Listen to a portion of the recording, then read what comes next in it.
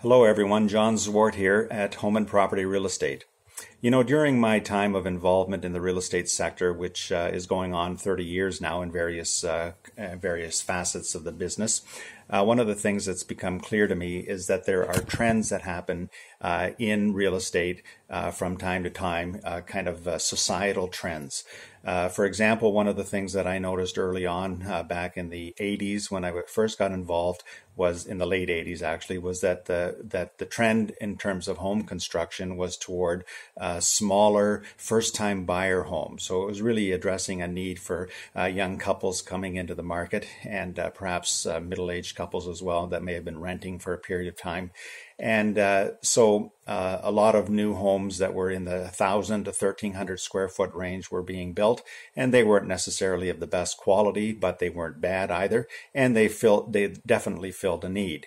Since then, there have been different trends. More recently, there's a trend toward intensification, toward many people moving into condominium flats. And again, there are reasons for that, which we're not going to go into now, but it is interesting to see these trends, which tend to happen in about 5 to 10 year segments.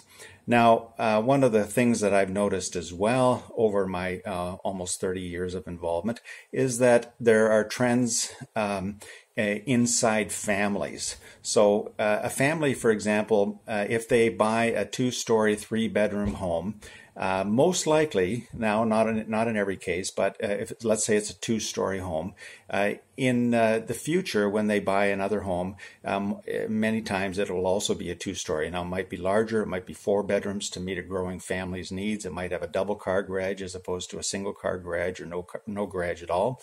But in many respects, there are still similarities. Same with bungalows. A lot of times I see that people that own one bungalow, if they move into another home, it'll most likely be a bungalow as well.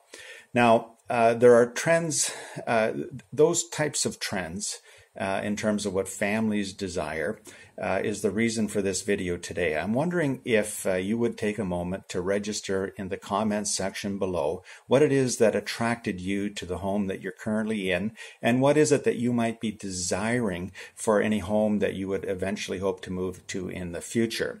Are there similarities between your desires for the future and what you currently have, or are you looking for something totally different? Be interesting to see if there's any kind of trend, if you will, that evolves in terms of the commentary to this video. Anyway, thanks for watching. If you like what you see and hear on our Facebook page here, feel free to acknowledge that with the like button, and also register any appreciation that you might have. Thanks again for watching. Talk to you soon. Bye.